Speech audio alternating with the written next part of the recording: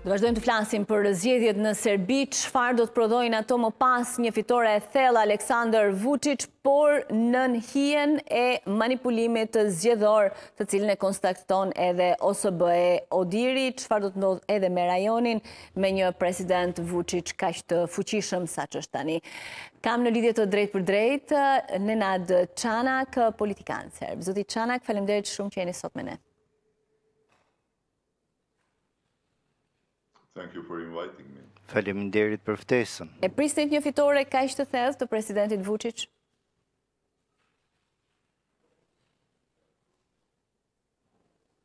Absolutely yes. Absolutisht po. Couple of months ago, Disa muaj më parë, unë parashikova në një debat televiziv se këto zgjedhje do të ishin disfata e opozitës, të cilën ajo nuk e shpjegon dot, dhe fitore e partisë në pushtet. Ndaj është pikërisht kjo që ka ndodhur. Është shumë e thjeshtë. Në këtë moment, Aleksandar Vuçić po kontrollon jo vetëm të gjitha mediat në Serbi, dhe jo vetëm të gjitha burimet shtetërore, por po kontrollon edhe gjysmën e Bosnjë-Hercegovinës, Republikën Srpska,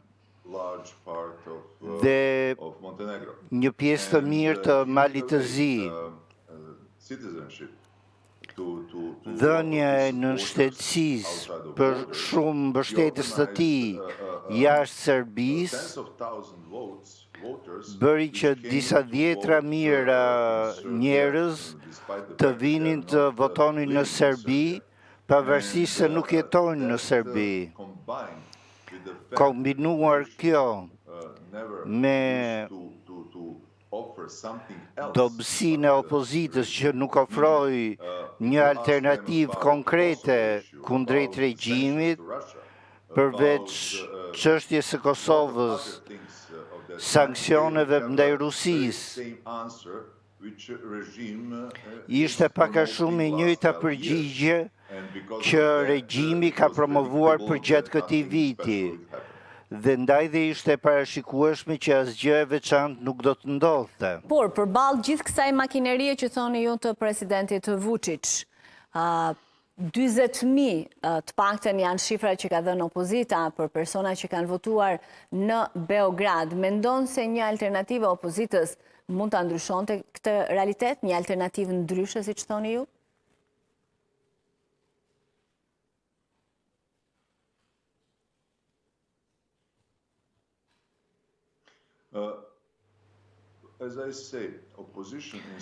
Sikur se thash, pjesa dërmuese e opozitës në Serbi ka në thelb të njëjtin program si partia në pushtet. Janë nacionalist dhe mbështesin konceptin e Serbisë së madhe. Dhe nuk mund të fitosh ndaj dikujt që mbështet të njëjtën gjë dhe që është në pushtet.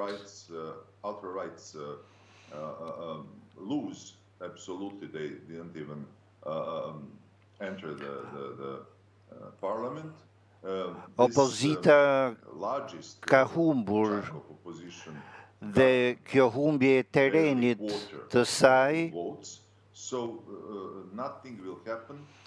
bën që të mos ndryshojë asgjë derisa Serbia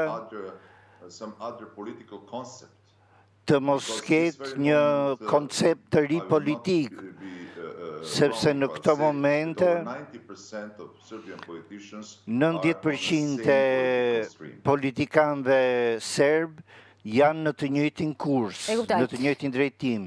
Vuçić fitoi, ju tha që Vuçić nuk di se ç'do të bëj me këtë fitore, por mesazhi i parë prekët pak që ai i dha perëndimit, të paktën me aq sa edhe unë mund të kem kuptuar, ishte se Vuçić kontrollon tashmë jo vetëm Serbinë, por kontrollon serbët në Bosnjë-Hercegovinë, kontrollon një pjesë të madhe të serbëve në Mal të Zi, kontrollon dhe serbët e Kosovës, të cilët votuan 75% për të.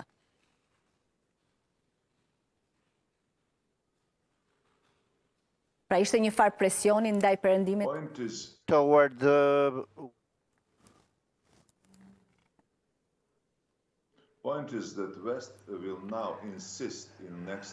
Puna është se perëndimi do të insistojë në muajt e ardhshëm që Vuçiç të përmbush detyrimet e marra në procesin për normalizimin e marrëdhënieve me Kosovën. Së dyti, besoj se do të rritet presioni për të vendosur sanksione ndaj Rusisë për shkak të agresionit në Ukrainë. Besoj se këto zgjedhje po i japin atij një pozitë shumë të qëndrueshme nga e cila ai mund të kamuflohet pa bërë shumë zhurmë në media për të përmbushur një pjesë të kësaj marrëveshje të detyrimeve që rrjedhin nga ky proces.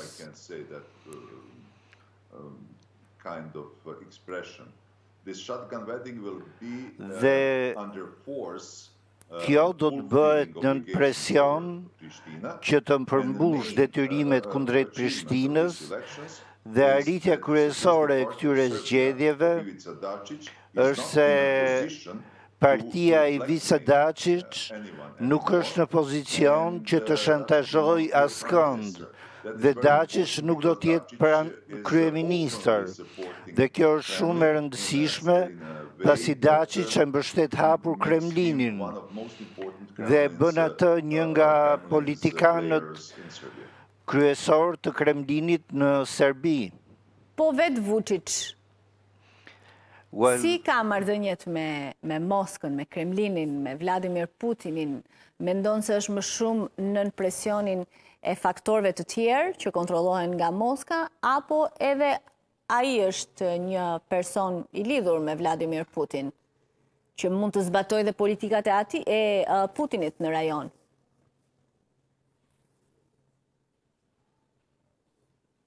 If you are talking about Aleksandar Vučić, Yes.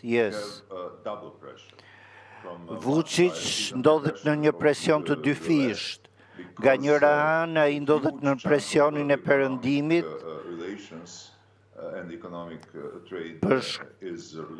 për shkak të se marrëdhëniet ekonomike të Serbisë janë të lidhura me perëndimin, me Bashkimin Evropian. Nga ana tjetër, ai trembet fuqisë së Vladimir Putin dhe ne do të shohim në muajt e ardhshëm se çfarë do të kemi. Unë besoj se do të jetë një heshtje, një lëvizje e heshtur drejt perëndimit, sepse politikat e tij nuk po japin rezultatet e pritura. Në Kosovë ka një shqetësim të shtuar sa i përket incidenteve të tilla si ai i Banjskës, madje vetë kryeministri Kurti ka thënë se Serbia ka 48 baza operacionale në formë patkoj në kufirin me Kosovën. I intereson Serbis një incident tjetër me Kosovën, kemi parë edhe KFOR-in që ka shtuar trupat, madje pak para zgjedhjeve dhe gjatë zgjedhjeve ka pasur edhe njoftimet her pas hershme në Twitter që KFOR-i është në gatishmëri, ka marrë gjitha masat për të përmbushur misionin e saj në Kosovë.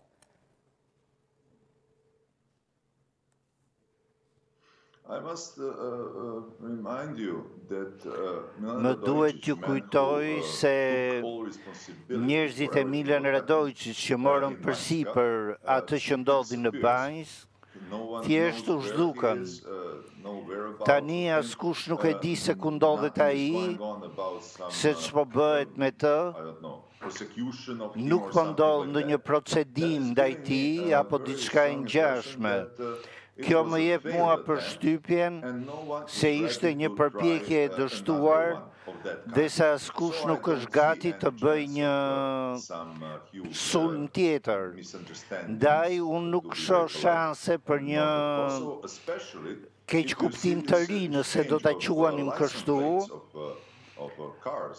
Dhe tani në Kosovë është çështja e targave me serbët e Veriut që duhet të ndryshojnë targat. Dhe kjo përshkon shumë qetësisht, nuk ka më makina të djegura dhe ma uni që bllokojnë rrugët. Dhe idetë për organizimin e incidenteve në veri të Kosovës për momentin i përkasin historisë. Aleksandar Vuçiç deri tani është uruar vetëm nga zëdhënësi i Kremlinit dhe nga Viktor Orban. Ju ka bërë përshtypje kjo? Asnjë nga liderët perëndimor?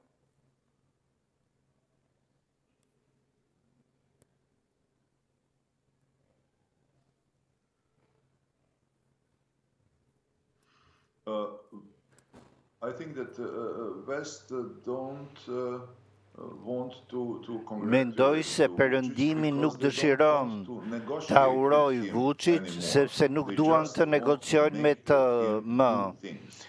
Ata duan që ai t'i bëjë gjërat, pa vonesa, pa premtime të mëtejshme dhe pa pritje më të gjatë.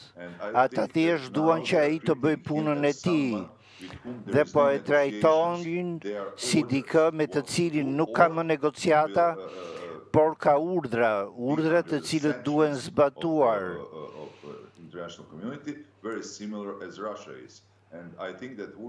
Kjo është dhe mendoj se Vuçić nuk mund t'i bëj ballë gjithë këtij presioni, sepse kjo do të krijonte presione, tensione të brendshme, të cilave ai nuk do të mbijetonte dot.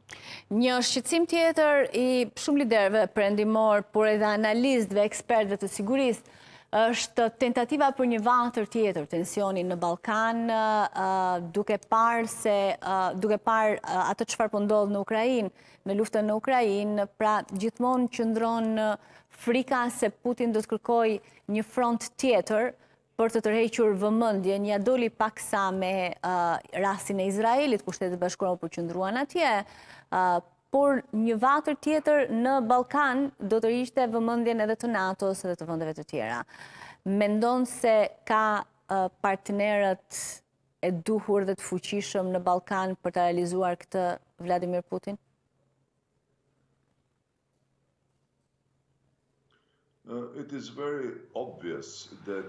Është shumë e natyrshme, shumë e qartë që mjeti, vegla e presidentit Putin në Ballkan është Milorad Dodik. Dhe ai është i gatshëm të bëjë afera të pista. Vuçić ka frikë nga Putin, por besoj se ai do të bëjë sa të mundet, jo të hyjë në një aventurë të tillë, pasi e di se në këtë mënyrë, nëse ndihmon në krijimin e një fronti të ri, kjo do të shënojë fundin e tij. Njësoj si me Miloševićin, kur nisi luftën në Kosovë dhe shkaktoi krizën e refugjatëve të viteve në 1999.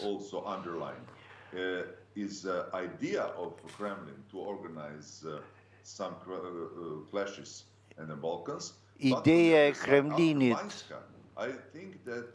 për të organizuar trazira në Ballkan pas tentativës për sulm në Banjsk do të varet nga Bosnja e Hercegovina, sepse pikërisht atje mund të organizohen tensione mes Milorad Dodik dhe pjesës tjetër të politikës. Por nga ana tjetër mendoj se NATO është shumë i shqetësuar dhe i vetëdijshëm për këtë dhe se do të veprojë. Edhe një pyetje të fundit, dua të rikthehem edhe një moment për ta mbyllur me zgjedhjet në Serbi. Kritika të shumta kanë ardhur për zgjedhjet dhe nga raporti OSBE Odirit, edhe nga opozita. Beogradi duket se është betejë e radhës. Vuçić ka lënë një farë mase të hapur mundësinë e përsëritjes së zgjedhjeve në Beograd. Mendon se mund të jetë ky një koncesion që Vuçić do të bëjë përballë kritikave që ka nisur nga Gjermania tashmë, por mund të shtrihen edhe në vende të tjera të perëndimit, pra të përsërisë zgjedhjet në Beograd? I don't believe in that. I think that this is Mendoj se kjo është një çështje e mbyllur.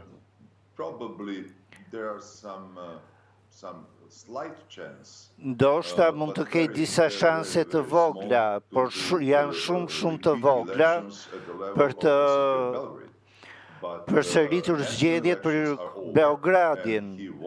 Por zgjedhjet parlamentare kanë mbaruar, ai fitoi dhe gjithçka ka mbaruar me kaq. Sa i takon zgjedhjeve për Beogradin, mendoj se çfarë do të përpiqet opozita, në këtë moment ajo nuk ka fuqinë për të arritur një rezultat më të mirë nga ky që arriti. Ndaj shanset reale për Serbinë janë mbajtja e zgjedhjeve të reja në të ardhmen, që mund të mos mbajnë pas 4 vitesh, por që mund të mbajnë në 2025-ën. Vuçiç, faleminderit shumë që ishit sot me ne, ditë të mbar.